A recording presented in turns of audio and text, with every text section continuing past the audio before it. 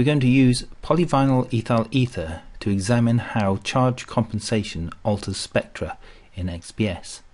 The reason polyvinyl ethyl ether is useful for examining charge compensation is the carbon 1s spectrum includes two peaks, and these peaks are separated so there is a valley between the peaks, and this valley changes depending on how the compensation is performed on the sample. One consequence of charge compensation is that the binding energy scale is not absolute. The peak position now depends on the steady state charge state of the sample, and if this steady state is different, as in this case, you can see that the peaks have shifted.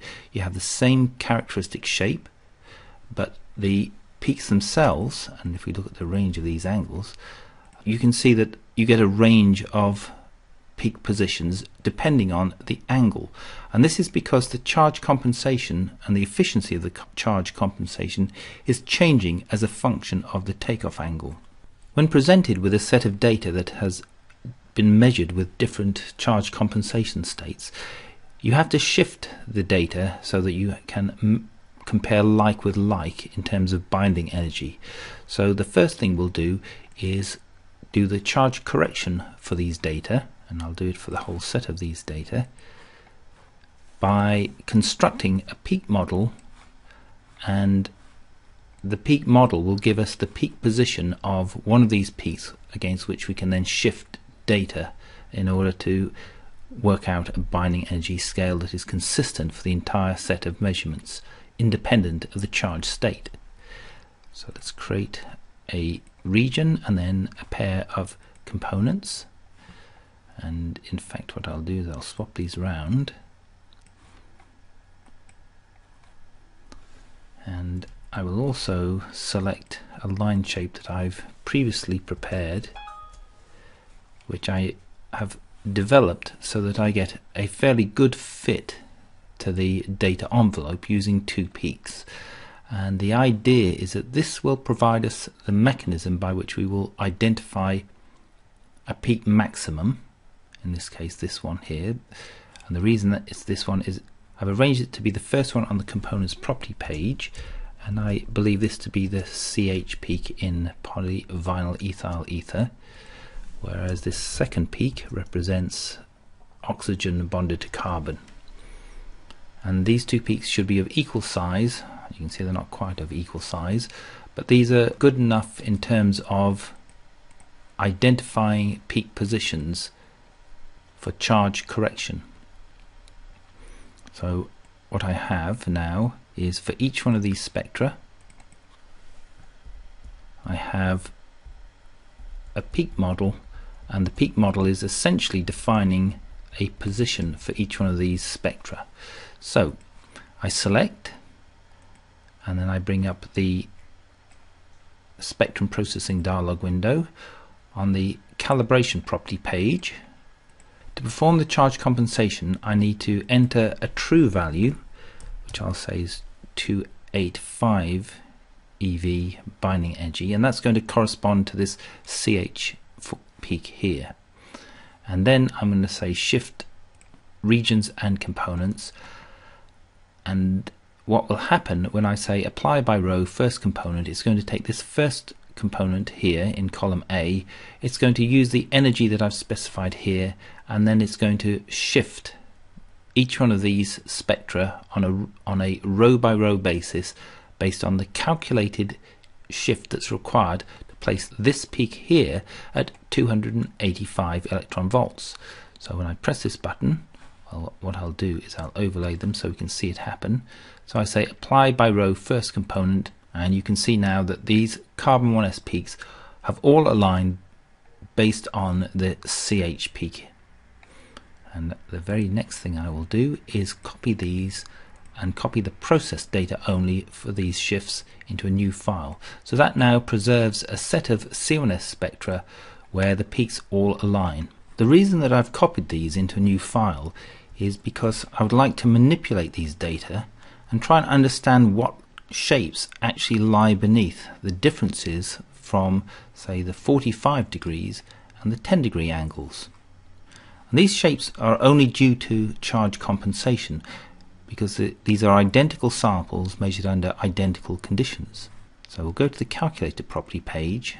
I've just overlaid in the active tile the 45 degree and the 10 degree VAMAS blocks, and I'm going to use these difference spectra.